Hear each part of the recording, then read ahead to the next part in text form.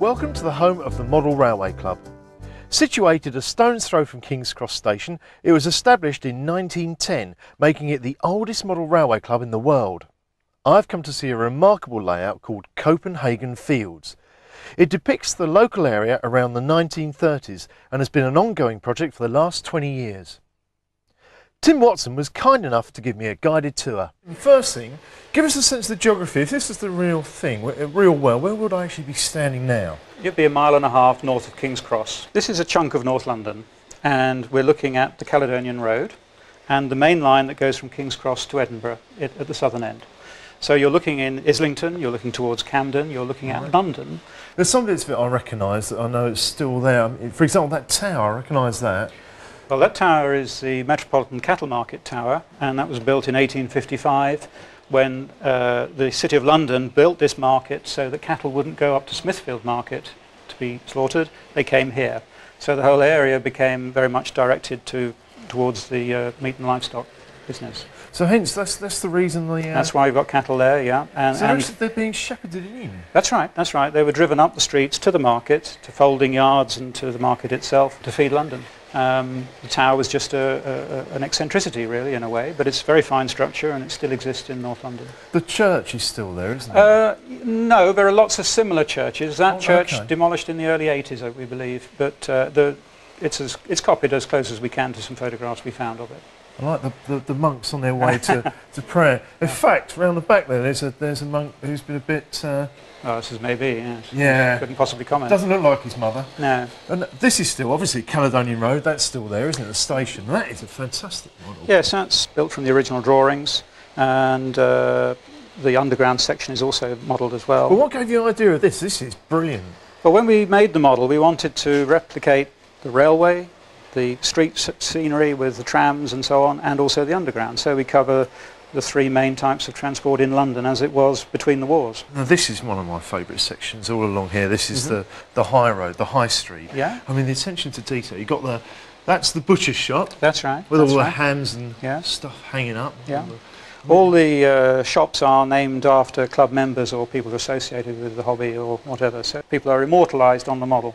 If we know the name of the shop that it should be, then we'll use a proper name. Like a bit like, because the bicycle shop. Yes. I've seen a picture of that. Yeah, the bicycle shop is fairly closely based on one which was further up the road in Islington. With all the bicycles out the front, look at those. That road up there is where the Australians all sell their minivans. That's right, that's right, yes. The pub on the corner there is the White Horse. I don't think it's actually working as a pub now. There's the building up here that still exists, and we drove past it this morning on the way down. It looks like in front of an old cinema or... Yes, well, folklore has it that there was a cinema there, but all the research we've done shows that there probably wasn't. And you've got sheep going there. What's going on with the sheep? Well, the sheep are being folded and put into that pen there, and then they'll be turned into lamb chops at some stage. And there's the gentleman's... It looks like there's a bloke having a wee in there. Yeah, he is, yes, indeed. You need to see the brass pipes. Yeah, and let's talk about this area here, because this is this fantastic row of houses. But what you've done here is this kind of foreshortened it and compressed space, haven't you? Well, yeah, the scale of the model at the front is 1 to 150, so it's 2 millimetres to the foot. But at the back of the model over there, it drops down to 1 to 250, so a lot smaller. And also, we've got a fair feel for using certain dodges to make the layout go further back than it would otherwise do. How'd you do it? Well, industrial buildings can be big or small, but difficult to scale. Houses are always a known size. And we have a lot of industrial buildings. So where you have an industrial building, it can go down a lot in scale, and then you put a small house behind it. There's a cameraman. What's he up to down there? This area was very, very famous in the 1950s for the filming of the film The Lady Killers. And a lot of the railway shots were filmed from the top of the tunnel. And the famous thing in the film is when Alec Guinness and others get chopped on the head by a signal and fall into wagons, which would be on the lines that will be modelled here. Ah. The goods wagons here are all named after the various actors in the film. So Warner? We have Jack Warner, Danny Green, Peter Sellers, Herbert Lom, Alec Guinness. That's brilliant. So what's happening here? You've got a whole new section of development going on down here. We're now laying the tracks and making the tracks for the main lines in this area called Belle Isle, and the area here is now highly developed or being developed with the Channel Tunnel rail link. And it's a rather lonely looking building right at the end. Well, this very building, Gothic looking building, as we say. This building was, we call it the Cemetery Building, I suppose that was its name, and basically in the 1860s This was a cemetery railway which took the dead from London, took them a few miles up the road, up the line to New Southgate.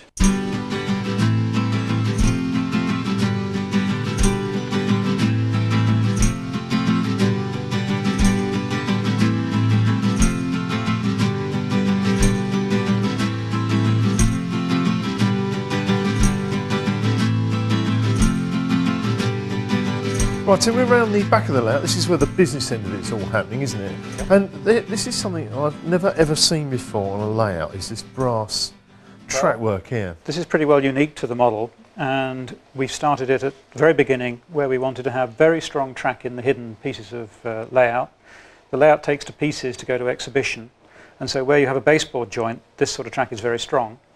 It's also very, very easy to get the vehicles put on the track, because you just jiggle them and they drop into place. They go straight and if they come off, they don't fall off. They just ride along the top until they decide to come back into the right place again. And we have this machine here, which is used to bend the brass. The brass doesn't want to go that way, so this is a mangle, as we call it, and that basically puts the curve onto the brass strip, and then it's glued and screwed down to gauge on the baseboard directly. I mean, one thing we have to talk about is, of course, the rolling stock, which is fantastic. You've got one that's under construction there. We build a lot of the locos completely from scratch. I mean, this is extraordinary detail in this locomotive. It's an unusual engine in that it has a lot of plumbing on the outside of it.